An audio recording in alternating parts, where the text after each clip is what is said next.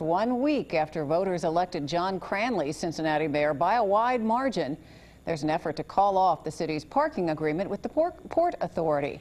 The mayor-elect has just wrapped up a news conference with some members of council downtown. Local 12's Jeff Hirsh joins us live with the new twist. Jeff. Yeah, this new twist is right around the neck. The parking deal is dead. John Cranley and several of his council allies on the new incoming city council, which is different people, some different people than the old city council, just had a news conference here a few moments ago in the atrium of the Westin Hotel. And the way this deal was going to go is that the Port Authority had a contract with the city. The Port Authority was then going to lease out the parking meters, the lots, and garages.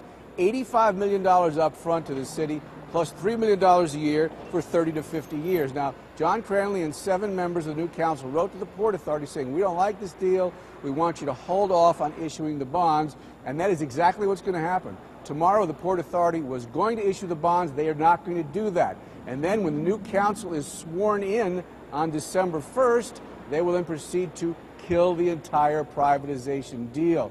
Now, that sounds like a lot of money, $85 million up front and $3 to $5 million a year for the city, but John Cranley said in reality it's a very bad deal.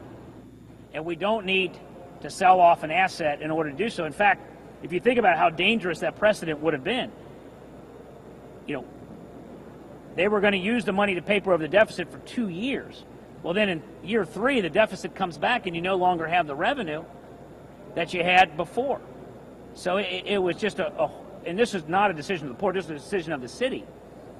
It was a horrible way to be responsible in the long term.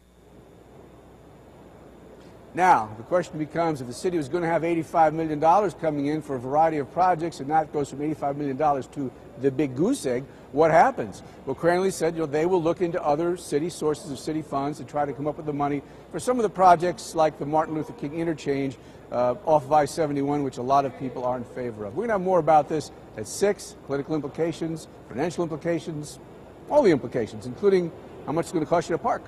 Jeff Hirsh, live downtown. Back to you. Good point. Thanks, Jeff.